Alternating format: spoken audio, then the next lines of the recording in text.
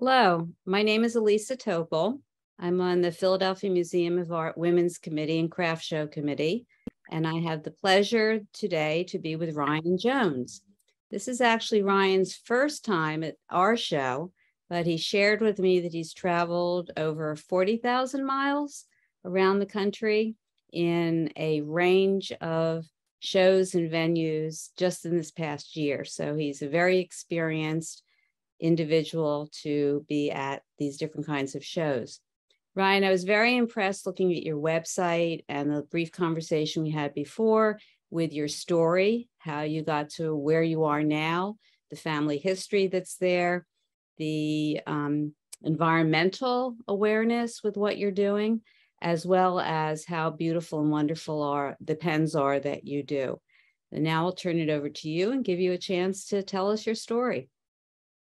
Well, thank you so much. I'm super excited to be a part of this year's craft show. I think it'll be a great show, and I'm excited to present my work.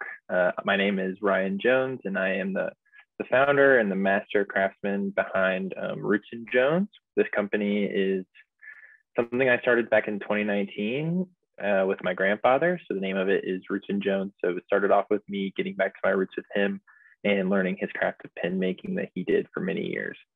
So what kind of got me into it was I remember growing up, my grandfather would have these handmade wooden pens laying around the house. And he wasn't just a pen maker, he would do other woodworking as well. But I remember him giving these pens away as gifts to friends and family. And I just remember them being around the house, and I thought they were so cool.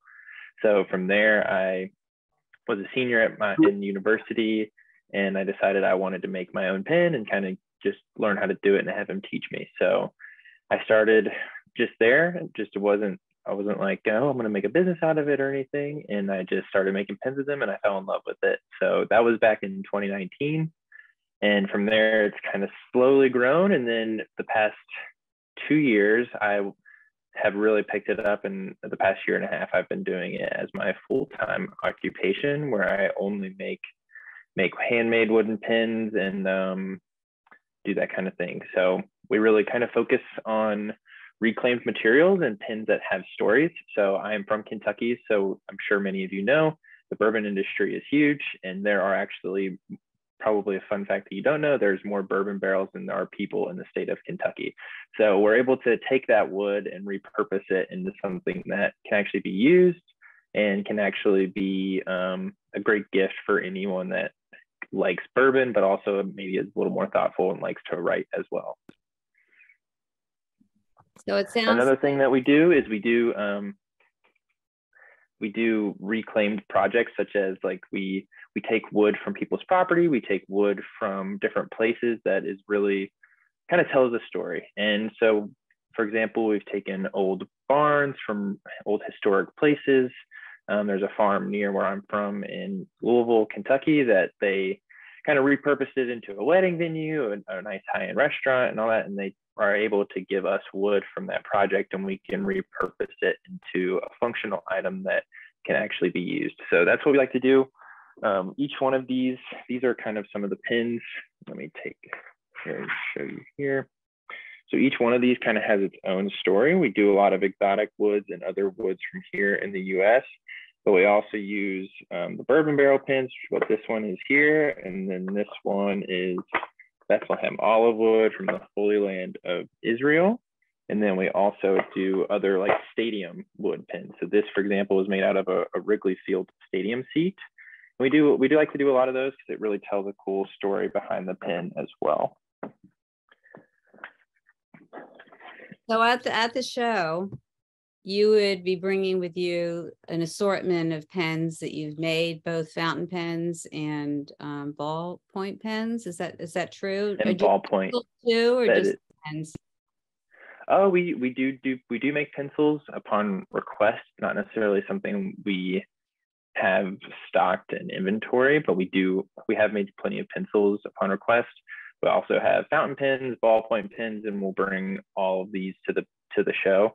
The good thing about our pens is a lot of times they're interchangeable, to where, say you like the pen, but you wanted it to be a roller ball instead of a fountain pen, we can actually just take that exact pen and transition it from one to the other. So it's really easy. We like to do that stuff as well. Each pin will come packaged in a Roots and Jones box like this that we will have. It'll flip open, and it will also come with a certificate of authenticity where I will write out the wood type on it, so you never forget like what the wood is. And then I'll sign it also as the craftsman who made it. And then on the back side of this authenticity card, it's a little QR code that will take you, or say, a lot of times people give our pens away as gifts. So then it makes it really easy for your family member, your friend, or whoever you're giving the gift the pen to. They can scan that QR code and it'll take them to our website where we have refills for sale, but also you can learn more about our stories and the things we've done as well. So the thing that sounds nice about your coming and being able to see you at the craft show is that you certainly will have an assortment of pens for people to purchase, but it also sounds like you will do a lot of commission work based on people's interests. And I already shared with you, my husband's a big bourbon drinker. And he's really hard to get a present for. So I'm already thinking about it's gonna be for him. You made my life easy this year by doing that. So we will have plenty of bourbon barrel pens in inventory in stock where you can walk away with them directly from the show. But it's also really cool to be able to, like, for example, we'll bring samples of wood with us to the show, and we'll be able to say, okay, this is, maybe you have a piece of wood that's this size, and you can send it to us and we can make a pen out of it. So we really I really like to kind of talk with our customers, because a lot of times people don't even really know what options are out there, because they're like, oh, I don't need a big piece of wood, or I don't really know what will work. Some woods are, can I make a pen out of it? And really, such a small piece of wood can make a pen. Like, for example, one bourbon barrel can make anywhere from 200 to 300 pens. So it's really, there's a lot of opportunity, and we don't need very much wood as well. That's kind of a big thing about our pens, is we're able to take scrap woods from other industries and be able to repurpose that wood into an item that can actually be used. So for example, like the furniture industry, we're essentially not cutting down trees to make our pens, if that makes any sense. Like, we are taking wood from other cutoffs from other industries, or for example, the bourbon industry, a barrel can only be used one time, or otherwise it's had to be shipped out. It can't be used more than once by the bourbon industry. So it's kind of like it's kind of like an unfortunate thing, because it makes there be a lot of waste, and we try to be able to repurpose those things into new items that can actually be used. So it's kind of a big thing about what we do. We also like to take scrap wood that might be firewood or might be thrown away, or just like random things that you might not even consider that could be turned into pens. We're able to do that. And how long does it take you to make one of your pens? So people always ask me this, and it's hard to explain. Each wood is so different, but at the same time, I always kind of say it's like, it takes me about an hour to make one start to finish. And we typically do it in stages where we'll make like 10 to 15 at a time. So that's typically over a 2-day period. But if I were to just like say, hey, let's start making a pen start to finish, it would take me a little over an hour. But the tricky part is I can mess up on the very last second and have to start all over. And I've done that way more than I would like to admit. But it's a very tedious process, and it's very, definitely it's rewarding, because it's like I can take a piece of wood like this and have a pen done in an hour, but at the same time, I could take a piece of wood like this that's pretty expensive and then have it ruined in an hour. So it's a kind of a give and take there.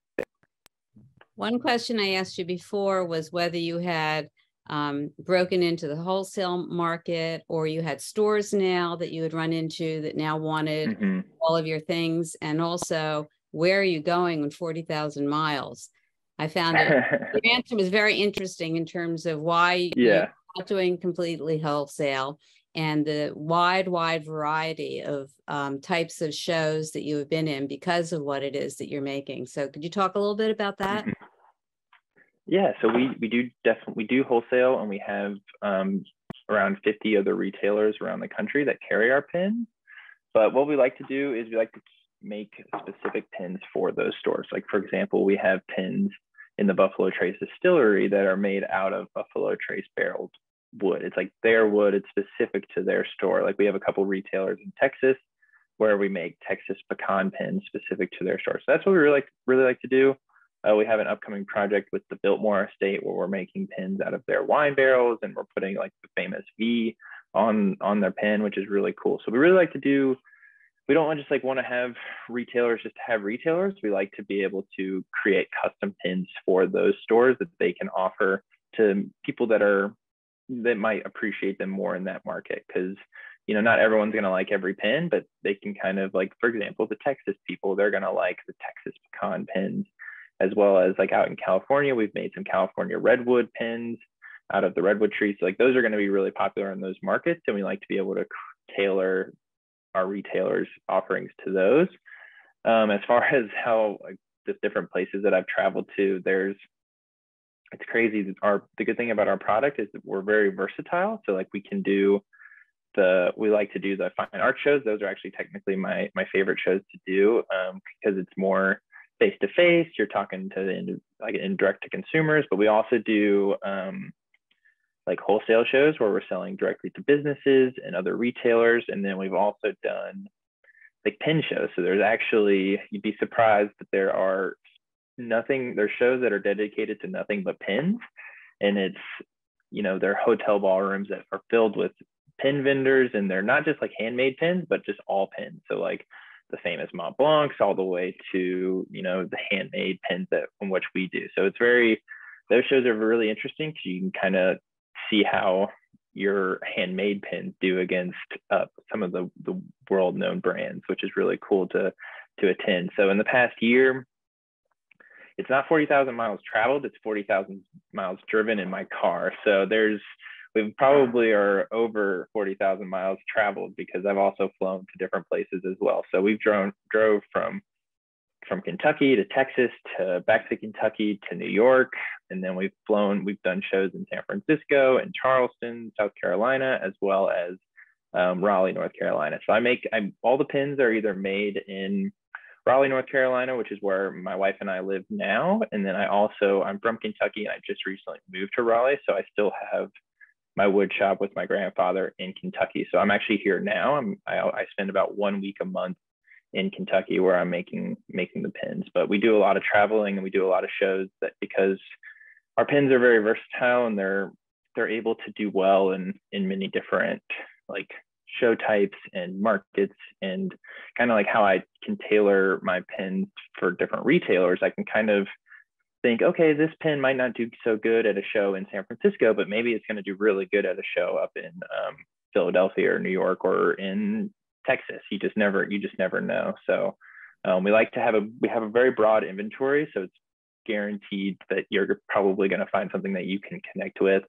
And like what's really cool about what we can do is, say you had a really good experience, say you've been to Hawaii and you really loved Hawaii, like we can source wood from those places and be able to turn them into pins. So I've done a lot of traveling myself. My wife is from Brazil, so I've been down to Brazil with her and traveled throughout the country. And I've been able to bring wood home with me from just there's little like lumber yards and stuff like that, where we're just taking, again, their scrap woods, the woods that they literally have in their trash cans and their dumpsters. Like they think I'm crazy for taking it. They're like, what's this American person doing taking the wood from our trash? But I'm able to bring it home and make some really cool stuff out of it. So that's really fun as well. So the options are endless. I like to tell people that we can really customize to their needs and tell their story.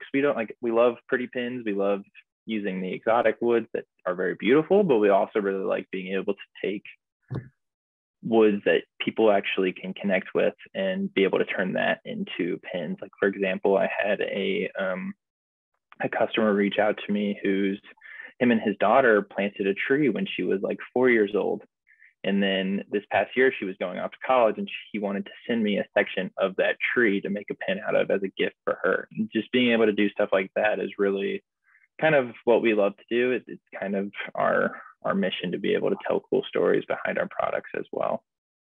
One last question I have in closing is, one of the things that I've always loved about being part of the Philadelphia Museum of Art Craft Show is the connections that people have and being able to meet the artists and spend time with them and hear their story, just like we're hearing now.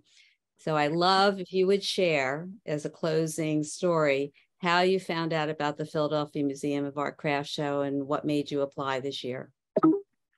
Well, first off, it's an amazing show. As soon as I came across it, I was like, I absolutely want to be a part of this. I absolutely feel like my pins would do well there. And I also felt like the other artists and the other vendors were just really top notch. And when whatever their respective crafts are, I did find out about the show on Instagram by actually, the name of my company is Roots and Jones. My last name is Jones. And I actually found out about the art show through Ray Jones, who makes some amazing, beautiful boxes out of some of the same woods we make pins out of, but he does a really nice job. And I actually saw that he applied to the show on his Instagram, and I clicked on the profile and I was like, ooh, this is really cool. So I found out through him, and then I quickly was like, I really want to be a part of this show. So it's kind of cool that Instagram can lead to actual real connections and real things.